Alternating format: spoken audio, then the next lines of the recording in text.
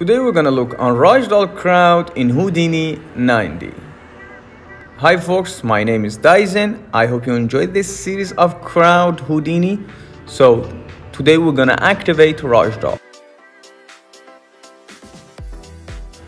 First, before the crowd source, let's create agent collision layer.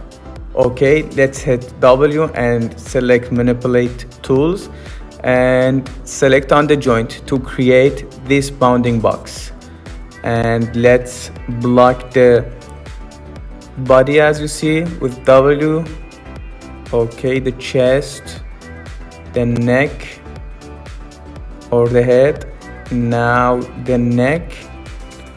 Okay, that's cool. Now let's create agent configure joint and select create from collision layer. Okay, let's create test Ragdoll simulation to see the result. Okay, play. Oh, interesting. That's not cool at all. Let's fix that. As you see, we have problem on the hip. Let's go on the collision layer. As you see, let's block the whole body now. Okay, that's the hip, that's the chest, arm, and let's see now. Play. Okay, that's cool enough. Let's proceed. If you like this video, please subscribe for more content and support our channel. Thanks.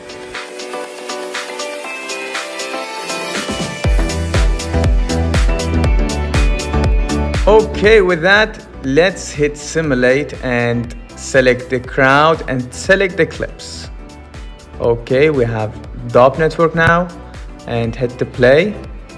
Okay, they're sliding as you see. We need to activate locomotion on the run clip. Nice. Now let's create a transition. Okay, on this merge, transition crowd. Now let's select the clips from run to Ragdoll. Transition will be happened, and now trigger. On the trigger, we use object bound and we need a box or sub or any geometry you like. Okay, let's create one. Let's select that box. That's our zone for the transition or trigger. Okay, work perfectly. Okay, let's create Rigidbody solver and replace it with bullet solver. Okay, nice. On the middle input, post solver, let's create, for instance, pop force. You can use any force, any pop force in here. Put that on 10. As you see, we need to activate this parameter. Ragdoll, ignore animated stick. As you see, they move naturally now. Animated stick means I am ready to the Ragdoll. And as you see, they move nice. Okay, let's put 100 maybe and see the different result. Okay, that's interesting and nice. Okay, let's put 50 and create ground plane on the static solver. Let's adjust that maybe here and hit the play. Okay, as you see, they move naturally and that's so awesome actually.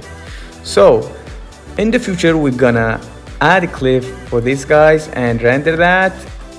Until then, have a good day. Bye.